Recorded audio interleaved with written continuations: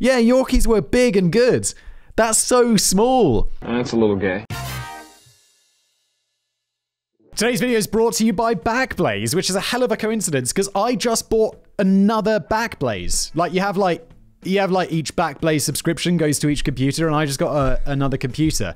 I've got 2 computers now because I'm straight baller, and I needed a new Backblaze account, so I literally just signed up. And I'm sure if I asked them for it, they'll probably give me one for free. But it is such a good deal that I didn't even bother. I was just like, yeah, the 2-year plan. Lock it down. You want my card? Boom, we're done. Because what Backblaze offer, I will get to the talking points. Person who reviews this at Backblaze, I apologize that this is like my genuine moment of pleasure for your brand. I even forgot what I was going to say. Yeah, it's such a good deal. It doesn't even matter. It's $7 a month, which is like, it's unlimited backup. All of your files constantly syncing to the cloud using this like Backblaze control panel that's just always like, and you control what speed it goes. I was like, you can control how many like upload threads it does. And I was like, I got a lot of data on this computer that needs to go to your servers. Increase it to 100 threads. And that was a bad idea because while it uploads to Backblaze super fast, it was just like your internet becomes just non-functional. I think they recommend like 16 threads. So I turned it down to that, and the backup was a little bit slower. I mean, still fast. Don't get me wrong, still fast. But it just also meant that I could do other things on the internet as well. You can back up your data from anywhere in the world. Yeah, obviously, I live in Prague in the Czech Republic, and Backblaze is available to me. And it uploads as fast as my internet allows, which is a painfully slow 21 megabits per second. But that is as fast as I can go. Like, it's not Backblaze that are slowing it down, it's me. My ISP. It's bad. They're stringing fiber to my building, which I'm very excited about, but they haven't installed it yet. They've restored over 55 billion files for customers, which is insane. And there's the Restore Refund program. So you buy a hard drive Restore, they mail it to you. You can mail it back in 30 days and get a full refund if you want. I believe you could just pay for it and keep it, which is what I'd do because I'm lazy. Okay, here's a talk. Is this a talking point? They just say they're recently listed on the NASDAQ Stock Exchange under Blaze, BLZE. Which is congratulations. I'm not sure how that's relevant to like consumers, but I just find that's cool that your business is successful because I've used Backblaze is one of those sponsors that I've actually used since before they were a sponsor, which is great. Quick riffable points. This whole ad read has been riffable Backblaze. I hope you like it. Please don't make me redo it. Please, audience, go get Backblaze and show them that you love them and you love me. Genuinely a great service. Just go back up your stuff at backblaze.com/blaze. Backblaze.com/blaze. It's the best. Just go do it. And there's a link below. Now today's video. Hello everybody, welcome back to another episode of Brain Blaze. As always, I am your revered leader, Simon Whammers here, one of my writers. Danny, thank you so much. Danny writes me a script. The past was the best. Danny, have you been smoking the crack that you've acquired in the past? Because, well, that is the only good thing about the past, isn't it?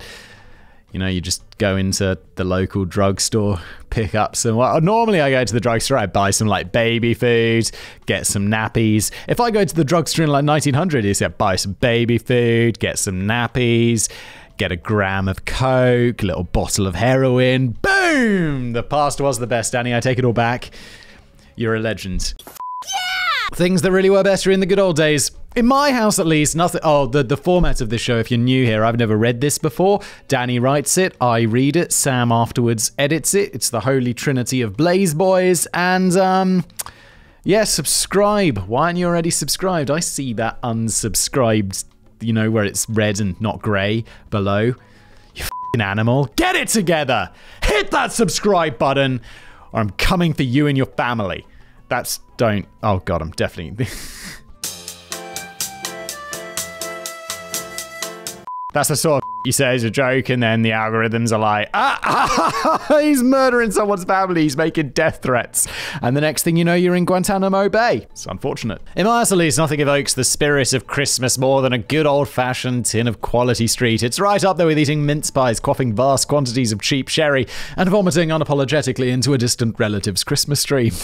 I was like, I mean, Quality Street's definitely, you know, a part of Christmas, especially when I was a kid. I haven't had them in a long time.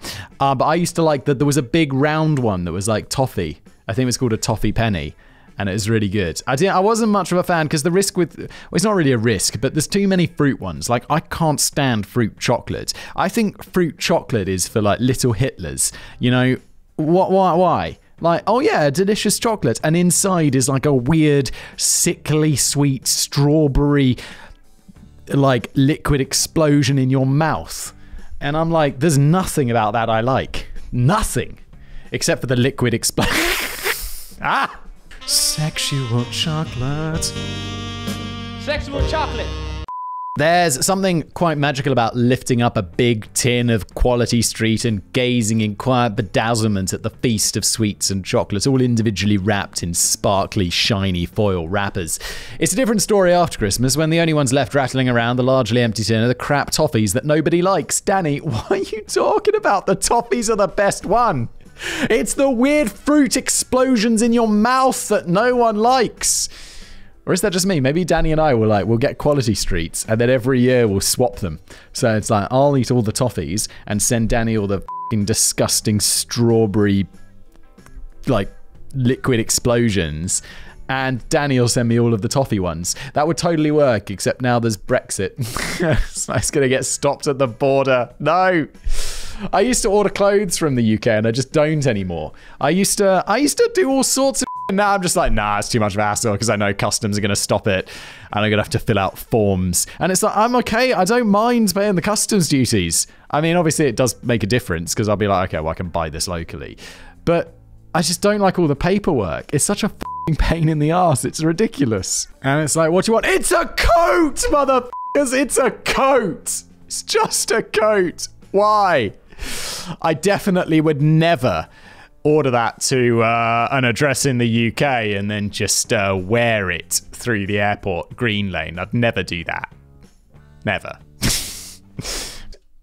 Fascinating tangent, Simon. Let's carry on. But imagine the outrage that swept across Britain earlier this year when Nestle announced they will soon be dropping those shiny foil wrappers, which have been a Quality Street signature since they were first launched in 1936, and replacing them with wrappers made from shitty vegetable-based wax. That sounds kind of gross, to be honest. Well, sure, they're like, plastic's ruining the environment. I don't know why I said that sarcastically. Plastic's obviously terrible and ruining the environment. Also, plastic recycling. I'm making a video about this. Actually, a little bit of a secret. I'm working on it. Well, it's not a new channel yet. It's a pilot.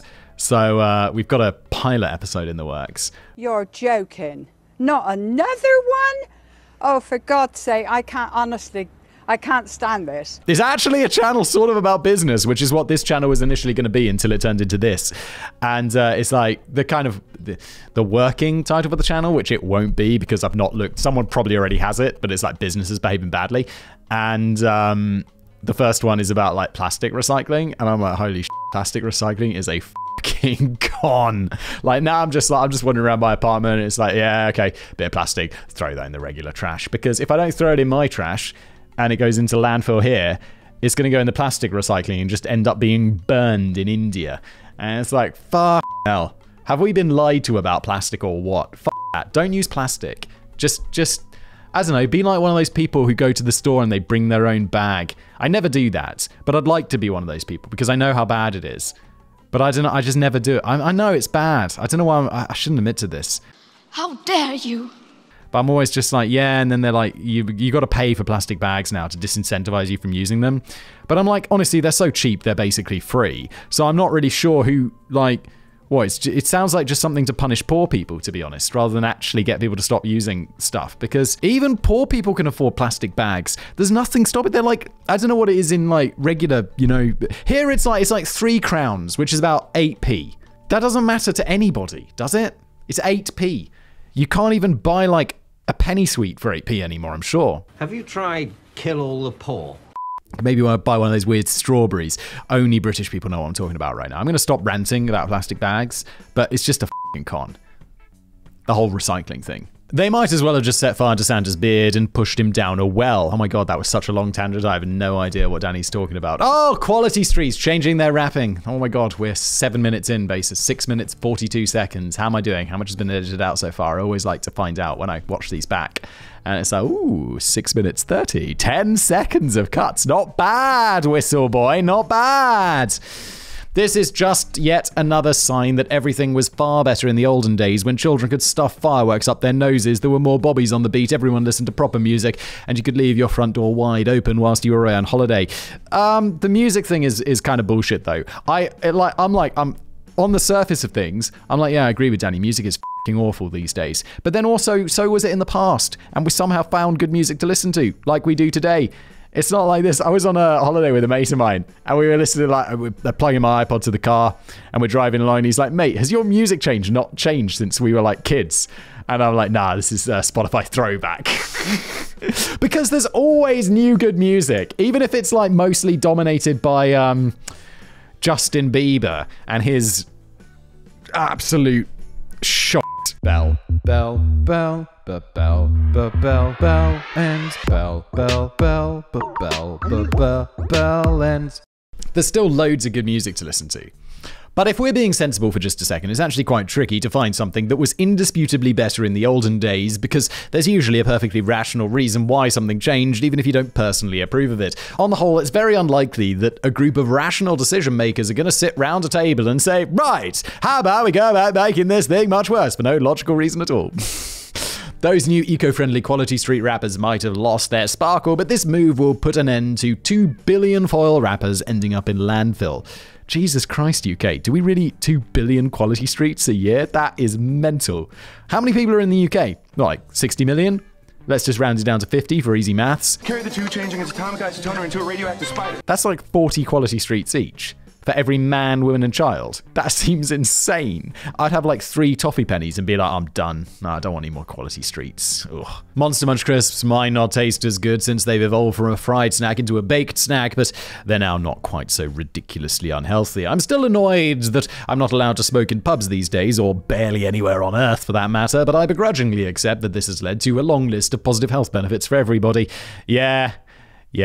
I have to say, like, I don't smoke. I smoke cigars occasionally, but I found, I'm not going to name it because I don't want it to be ruined, but there is a secret. It's not secret. It's a bar.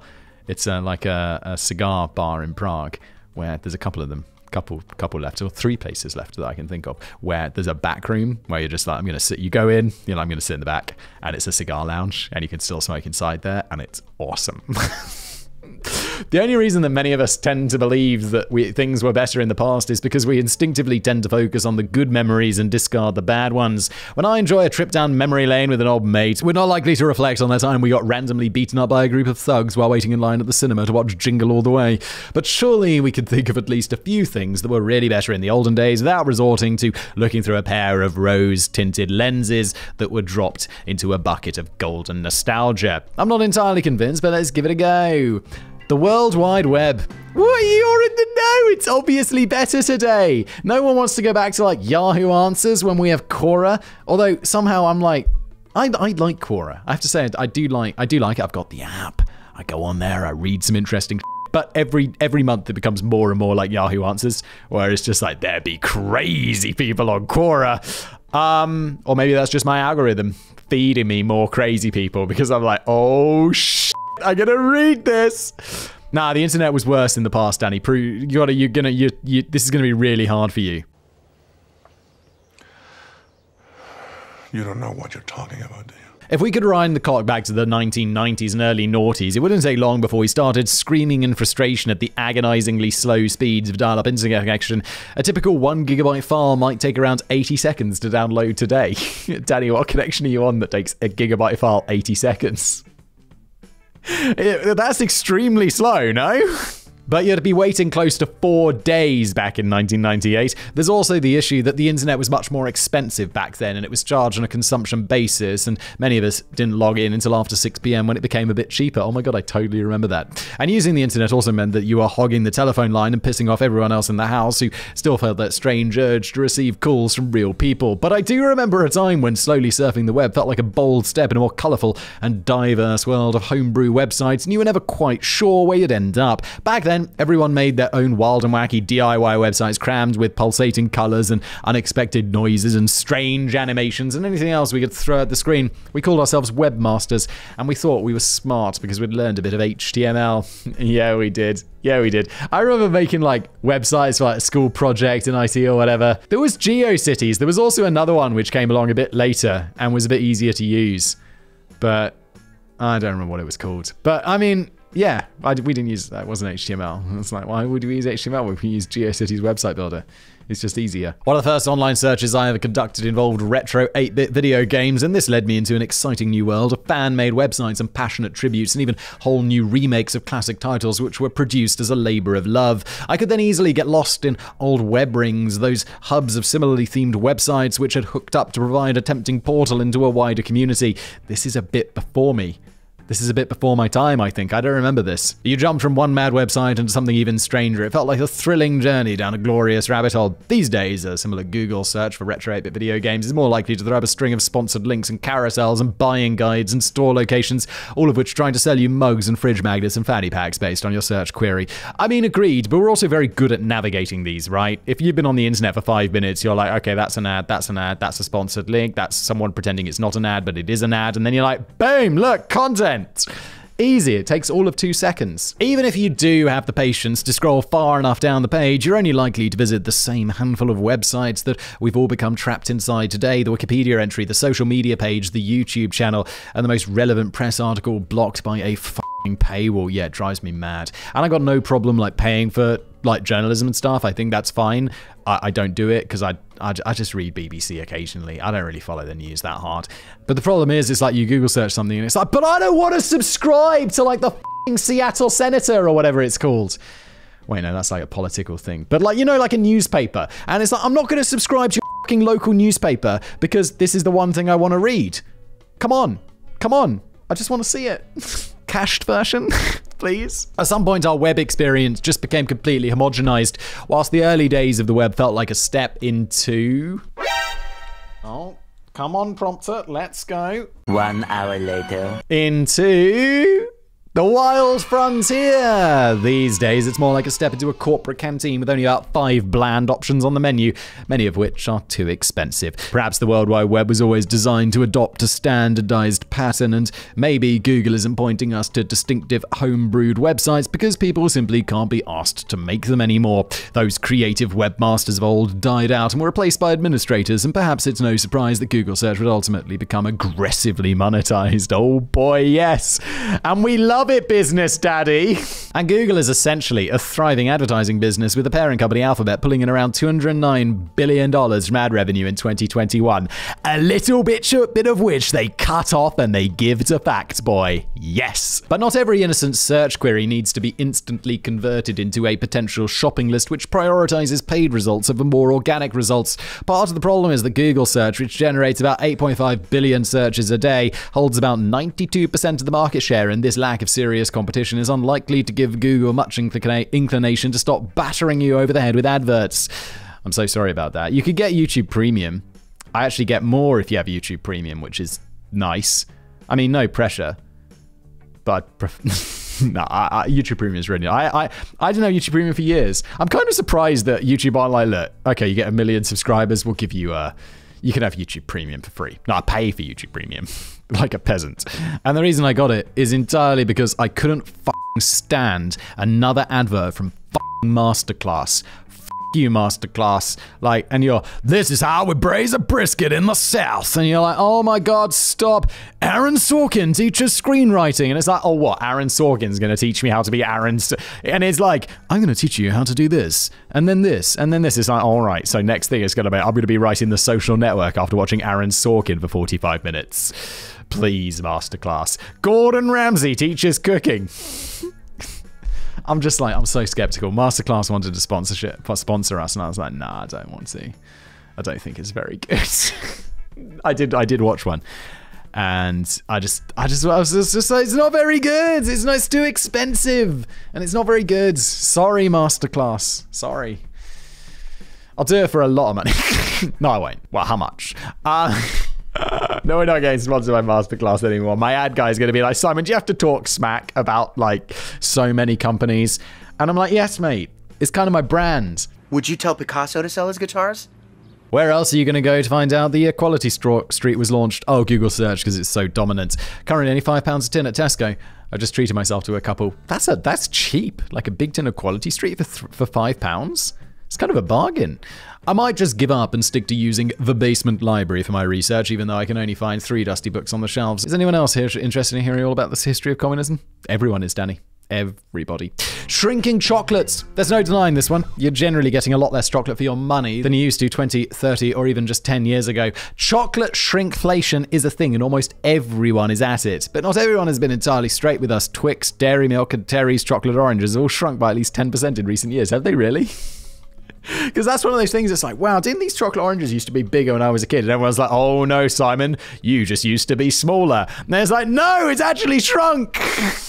It was like this big, and it was hard, that big, and I hated it, if I'm being perfectly honest. Whilst Cadbury's cream eggs are now significantly smaller in the US. What? Something smaller in the US than in the UK? What's up? But the prices haven't reflected the slimming down of the products. One of my favorite chocolate bars from the UK is a Yorkie. Legend. Yorkies are so good. I haven't had a Yorkie in ages. They come with like biscuits and raisins in them. It's great. A proper chunky chocolate bar which was famously marketed as a truck driver's snack and completely unsuitable for women. Oh my god, yeah, it used to say not for girls on it. That wouldn't fly these days, would it? Some of the tongue-in-cheek marketing slogans from the 80s and 90s included, "It's not for girls," "Not available in pink," "Don't feed the birds." Oh my god, Yorkie. They probably wouldn't get away with that today, but they've certainly got away with lightening the truck driver's load. Yorkie bars used to be made up of 6 chunks, one containing each of the letters that spelled out the name, Yorkie. Nowadays, the full name is spelled out in tiny letters on each chunk because there's not even enough chunks left to spell it out the traditional way. No way.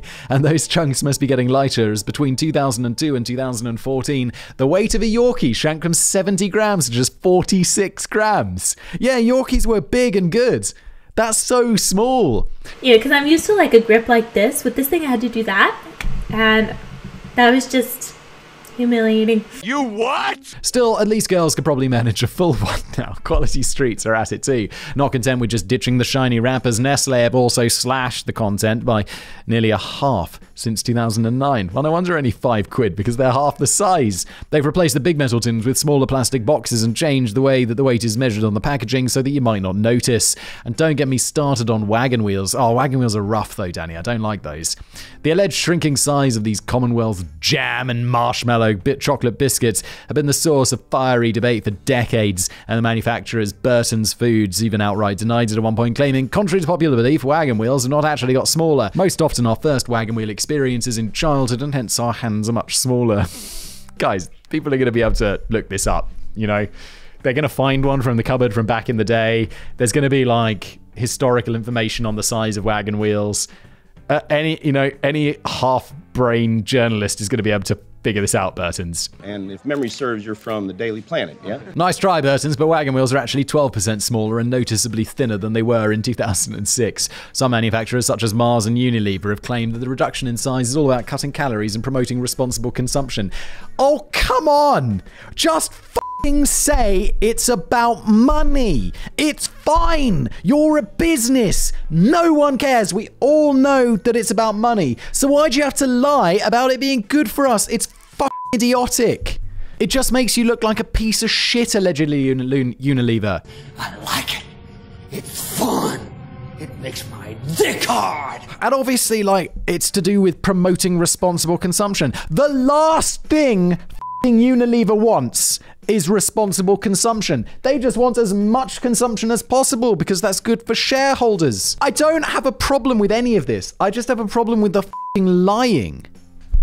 It's just stupid. What? And I know it's probably not even Unilever's fault. It's probably the super expensive PR firm they've hired. But that PR firm is run by people who, like, their brains just need to cook a little bit longer or something because, Jesus. It just pisses me off. Why am I so mad about this? I just don't like the bullshit. Daddy, chill. Instead of trying to make out that they're doing us all a favor, they should perhaps admit that the real reason for shrinkage is the higher demand for cocoa combined with a gradual decrease in cocoa yield. Also money! It's also money, because they could just pay more. It's just money. It's like, okay, so the cocoa yield, blah, blah, blah, blah, blah. But it's like, obviously, if you paid more for cocoa, you could get more cocoa, and some other country that's poorer wouldn't get it. That's how business works. It's money. They either have to raise the prices dramatically or offer the customer less for the same price. Maybe they've adopted the right approach under difficult circumstances. James Brown, a partner at the consulting firm Simon Kucher, points out, you don't say, I want to consume 120 grams of chocolate. You say, I want a chocolate bar that costs 75p or less. I'm not sure, though. If I only got offered barely a mouthful of chocolate for my 75p, I'll just give up on the idea and become a heroin addict instead. I have no idea how much chocolate bars are. I knew how much they were in the past because I used to work in a store that sold them, and that was like 10 years ago. I'm kind of surprised that you can get a chocolate bar for under £1. Am I insane? It's been a long time.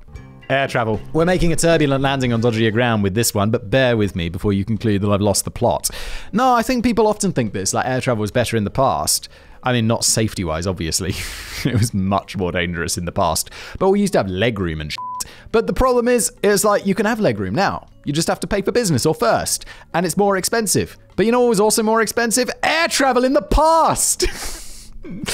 My most recent flight turned out to be a deeply unpleasant experience. The airport was particularly chaotic, and it often wasn't clear what I was even supposed to do next. But if I accidentally stepped out of line or took a wrong step forward in the confusion, the airport staff would scream at me to get back as if I was a prisoner, jumping the queue for a haircut. And after hanging around the airport for hours, messing about with my liquid toiletries, taking off my shoes and belt, going through body scanners, getting frisked, pausing for photographs, and getting shouted at every 10 minutes, I was eventually squeezed into a tiny... Yeah, man. Flying sucks. I'm flying... Who am I flying with? I can't even remember. Maybe it's EasyJet. Maybe it's BA. God, if it's BA. I don't think it's BA. Otherwise, I wouldn't be dreading it quite as much as I am. But I'm flying to the UK on Friday. By the time this goes out, I'll have already done this trip. And it's with my 2 young kids and my wife. And it's just going to be like, do we have to? It's like the planes and everything in the airports. Prague airport is actually extremely nice because it's like, it somehow serves this massive city, but it's quite small. And obviously I know London's a lot bigger, but there are like 9 airports or whatever in London. But Heathrow is always just such a like, oh, for fuck's sake. You gotta like take a train to go somewhere. It's just unbelievably massive. And it's just a bit of a nightmare. As I was later served up a plate of unidentifiable microwaved slop-dosh, I paused to reflect on how different it must have felt during the golden age of flying back in the 1950s. There was none of this mucking about back then. You just casually wandered up to the gate whenever you were ready, armed with your liquid toiletries and your flick knife. Your family could even accompany you to the gate to wave you off. There was no waiting in line, no checkpoints, barely any luggage restrictions, and you didn't even have to show your ID. Once on board, it felt as if you'd stepped onto an arena of glamour. Passengers used to dress up in suits and posh frocks. There were bigger seats, a lot more room to stretch out your legs in comfort, and you'd be served proper gourmet food such as lobster and grilled filet mignon washed down with a bottle of vintage wine. Blimey, you could even smoke yourself silly. It does sound awesome. It sounds awesome, except for all the people with flick knives and the danger, and I'm sure it was pretty loud, and it was mental expensive. So what went wrong? Well, as with security first began to emerge in the 1970s, it was noticed that planes tended to adopt a nasty habit of getting hijacked all the bloody time between 19... How are we going to stop this hijacking? I don't know. How about we ask people if they've got knives on them? That's a good start, John. Between 1968 and 1972 alone, there were no less than 130 hijackings of American planes. Not just around the world. 130 hijackings in 4 years. In America alone. And of course, the security was dramatically stepped up even more following the 9/11 terrorist attacks. It's a massive pain in the arse, but it's helping to keep everyone safe. But President Carter's 1978 Air Deregulation Act also played a part too. Before then, it was the federal government who set the ridiculously expensive ticket fees, which only the wealthy could afford. Make that white and wealthy. You didn't see many people of color at airports, apart from the baggage porters, and in fact, African Americans weren't even allowed to work at airports until the 1960s. I'm always just like, when I hear like 1960s, it's like, that was like 60 years ago. It all seems so late, America. During this period, when all airlines were forced into charging the same high prices, they had to create distinctive customer value in other areas, such as comfy, spacious surroundings and gourmet menus and dancing bears. But the Deregulation Act was designed to ramp up competition between airlines and allow them to set their own cheaper prices for the first time. This led the airlines into dropping the fancy frills and focusing instead on providing the cheapest possible tickets by shaving down seat sizes, cramming in as many passengers as they could manage, and dishing up cheap and crap food. Some might argue that the golden age is a myth and that there's never been a better time to fly. It's certainly a lot cheaper. Taking inflation into account, the price of a ticket has dropped by about 50% over the last 40 years, allowing even peasants in pajamas to take to the skies. Yeah, it's very upsetting, isn't it? I mean, look, I'm as disappointed as the next guy that peasants are now allowed to fly. Especially when they wear pajamas. Bananas in pajamas are coming down the stairs. You also get to your destination much quicker rather than having to endure a 4-day flight from Sydney to London. Good lord.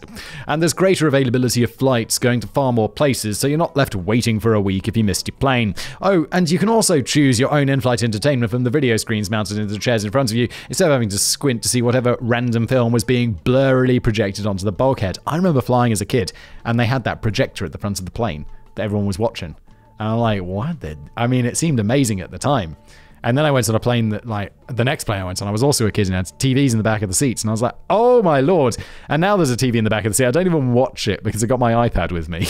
But I suppose if you were white, wealthy, and not in a particular hurry, the flying experience was a lot more pleasant in the golden age, assuming you weren't too fussy about the plane being hijacked. Yeah, but now if you're like, well, you'd have to be white, but like wealthy and not in a particular hurry, and then you could just fly business, can't you? And it's really nice. It's kind of like it was in the past. There's good food, there's lots of space, the staff are like reasonably polite to you. It's just better. And so you can have it like in the past. Still, you can't argue that commercial supersonic travel was better in the olden days on the grounds that it actually existed. Concorde may have been a completely unviable business model, but it was unusual in the sense that when the only commercial aircraft capable of traveling twice the speed of sound were retired in 2003, there was nothing else waiting in the wings to replace it. That's true, supersonic travel was better in the past.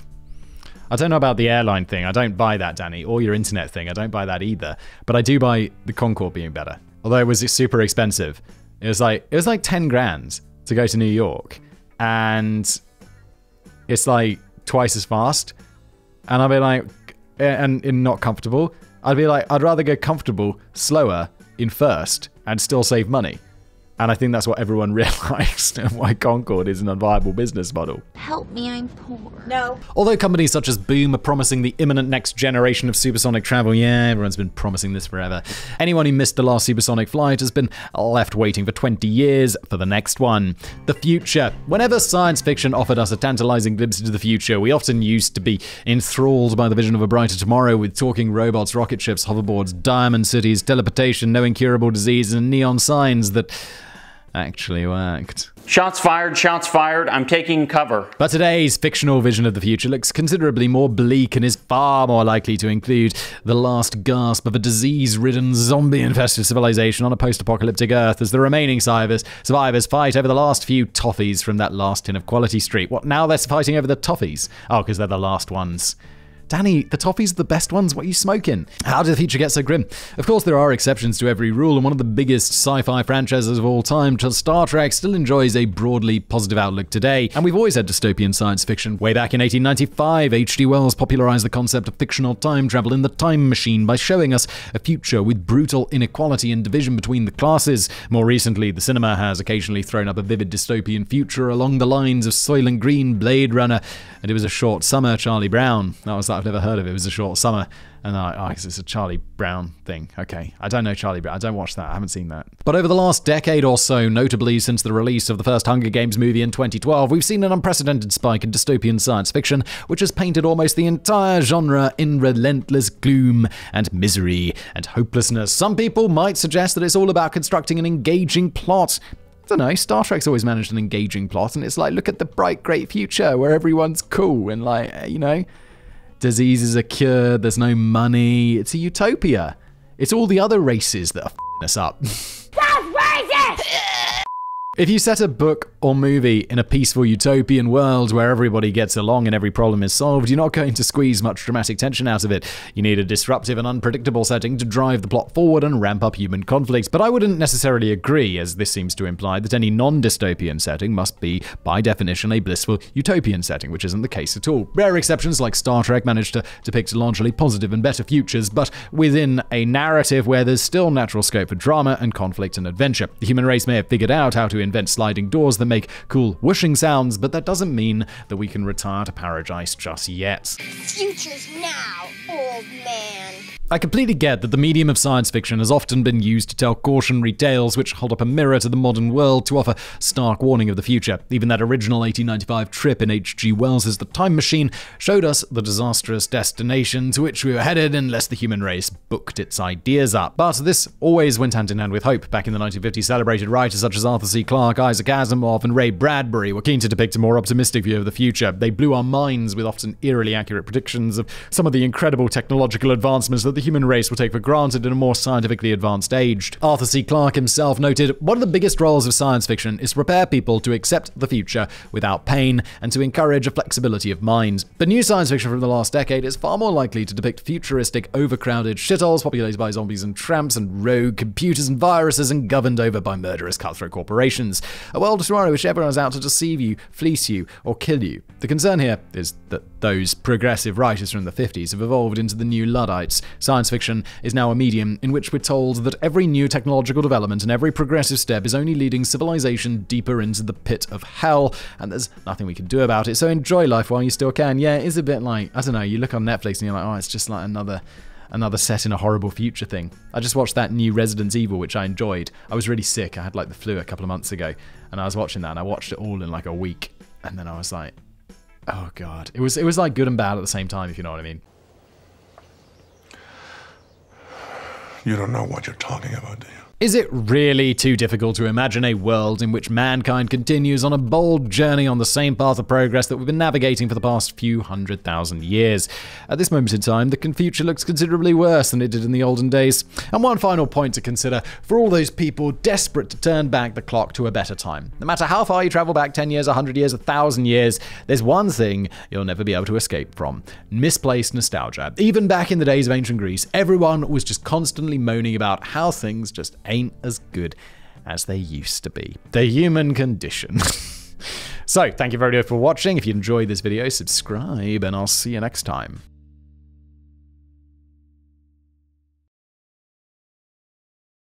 I'm coming for you and your family. Oh god, I'm definitely...